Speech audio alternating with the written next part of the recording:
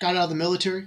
GI Bill took me to college, got a degree in mass communications, and then I got into a pretty competitive film school out in Orlando at University of Central Florida. Fell in Nice. love with filmmaking while I was out there, and I came out to Hollywood to be the next great producer, director, writer like everyone else. I feel you. Same here. That was in 1997. Nice. Fell into locations work while I was trying to work my way up through the industry. Really loved it. My logistics background from when I was in the military really melded well with that as a career choice.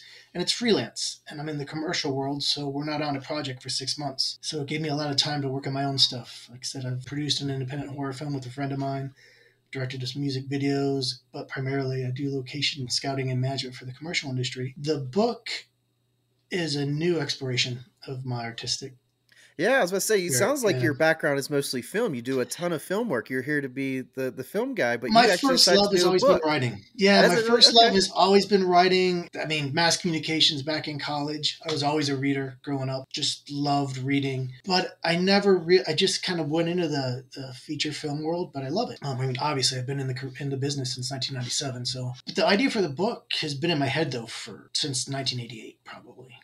Oh wow, so this is kind of a baby for you. It was your pet project in a way.